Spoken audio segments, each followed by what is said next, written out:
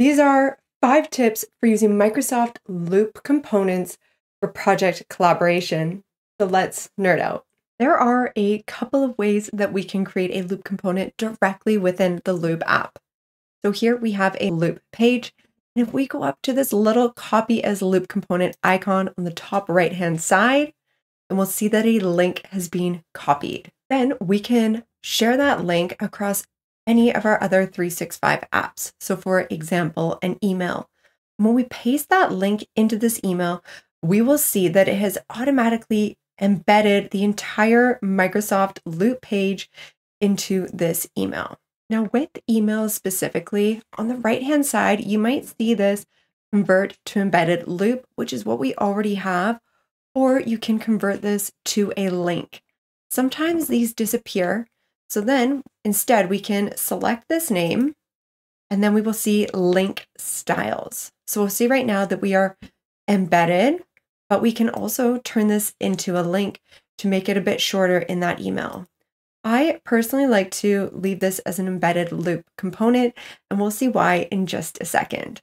We will send this email to Mike. With Mike's email side by side, we can see how we can collaborate with our team and everything will update in real time. Loop also clearly indicates where new changes have been made by other team members. Now, instead of taking a copy of a Loop component and pasting it into an email, we can use the @ sign to tag our team members directly within the Loop page. And we'll just ask Mike to elaborate on this marketing objectives below. This will automatically send an email to your team member, letting them know that you have mentioned them, and then embed that Loop page as a Loop component into the email, and we can see where we have tagged Mike there. Mike will also receive notifications via Microsoft Loop, and we will see that I have mentioned him again there.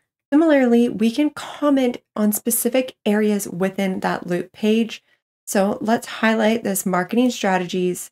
We will go up to comment. And once again, I will press the @ sign to tag Mike. And I will ask him if I have missed anything. And the great thing that I like about comments is that once again, we have that Loop component page embedded in the email, and Mike can respond directly to this comment without even leaving his inbox. And as long as he tags me in his response, then I will also be notified. So far, we have looked at sharing an entire Loop page as a Loop component. But if we want to just share this table of contents, for example, then you could select all of it or just select this little grid icon and go create Loop component. So here we can see a Loop component has been created. We can then copy that and share it in other 365 apps. Microsoft Loop is compatible with most apps. So for example, in OneNote, we can paste that Loop component that we just created and embed it directly into our OneNote page. Alternatively, we can go up to Insert, Loop Components, and then here we will have a drop-down list of some items, such as a checklist. Now, I wanted to note that what you select here is not what you are limited to. And right now I am working on a piece of code. So if we insert that, then we will see that a Loop component for code has been embedded. And we will see that we are redirected to a title. So I will call this the dog training app code.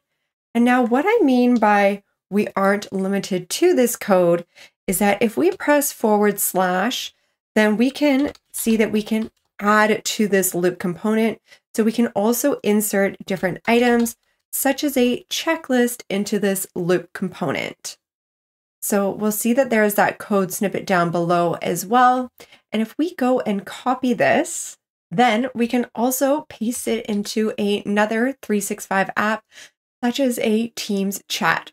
So we can see that that Loop component has been pasted. And now if I send this to Mike, then Mike and I can collaborate in the Teams chat on this code, and we can watch it update in OneNote in the backend in real time. We can insert Loop components directly into other apps, such as an email. Now for an email, I just recommend inserting the subject before you add the Loop component.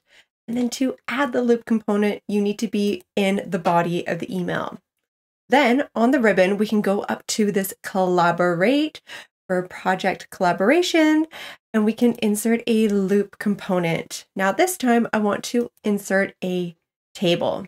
Now the reason why I recommend inserting your subject before you add the loop component is because this title of this loop component here has now inherited the subject of your email. So this will help you with searchability of your loop components, which we will dive into in a little bit.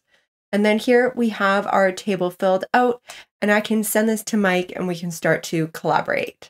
We have a similar experience within the Teams chat. We can select this loop component icon here. Now, because this doesn't have a subject to it, you are going to want to add a descriptive title here. And when we send that, we will see that the loop component has now updated to that title that we just gave it, which will add to that searchability factor.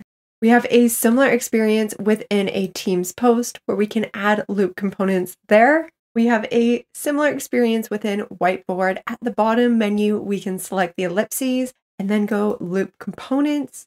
And then here we can add a progress tracker.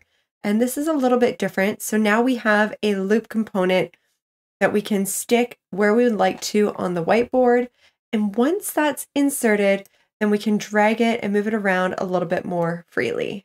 At the time of recording, loop components cannot be inserted into Word, but we can still paste those loop component links, and then you can access the loop page by selecting the link. Loop components are also available within Microsoft Copilot. So here I will ask Copilot to help me draft a meeting agenda for a post-launch review. We'll see that it is working on pulling that together. Now at the bottom here, I have some references. I always recommend checking your references. And once you know that it's accurate, then we can go to this edit in pages. Now this is going to create a loop page. So now, similar to what we had at the beginning, I can tag Mike, and now I can get him to help me with the agenda. And he's going to, once again, receive an email notification that I have tagged him, and we can collaborate in real time. If you wanted to share this loop page as a component with others, then we can simply select the share icon, copy the component, and then paste it in your favorite 365 app. Now, a huge part of seamless collaboration is also seamless task management. So within Loop, we can press /. Now, if you have a plan within Planner, then you can select Planner and you can select that plan to embed it into your Microsoft Loop page or your Loop component, however you decide that you want to share this and collaborate with your team. Alternatively, we can press / and then go task list. Now this is going to insert a to-do list, and we can start to allocate our modules for the dog training app. And here I will just start to search Mike, and then I will assign that task to him, as well as a due date. And the great thing about task lists is that they sync with Planner and To-Do. So here we are within the Planner app in Microsoft Teams for Mike, and we will see in the activity feed that he has received a notification that I have assigned him a task, and that will take him directly to that task item. And we can see that that is showing under my tasks and the assigned to me. And then on this due date, the task will also appear in Mike's My Day. Now for Mike to get back to this plan, he can select the plan name at the top, and he would be able to see all of the tasks that are in that task list. You might be familiar with a task list from Microsoft Teams meeting notes, and you will see that when we add those notes, we are actually adding a loop component to these meetings. And at the bottom here, we have follow-up tasks, which are a task list. I have done a whole other tutorial on how to effectively use Microsoft Teams meeting notes, and I will include that link in the description below. Now, with any of these task lists, whether it be within a Loop page or within a Teams meeting notes, I always recommend adding a task for yourself to touch base with the team and follow up for any questions. This way, the task will also appear in your Microsoft Planner, and you will be prompted to follow up with the team to see if they are missing anything to complete any of their tasks. Moving along, for seamless collaboration with all of our loop components, we want to ensure that we can search for them. So when we search for a loop component, we are looking at the name of the loop component at the top here. And in some cases, this will inherit the subject of an email, for example. But in other cases, like we used here, we had to enter a title into this loop component and then the name updated accordingly. So we just want to ensure that we are giving our loop components a descriptive name.